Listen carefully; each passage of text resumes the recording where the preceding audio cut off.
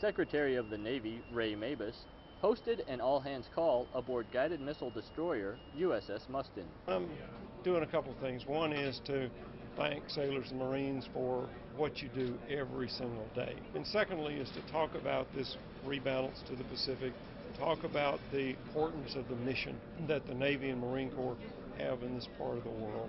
Following his address, Mabus spoke one-on-one with sailors about what they can expect during their time in the Indo-Asia Pacific region. Helps me understand everything that's going on in the world, understand what we're doing and how we're doing it right.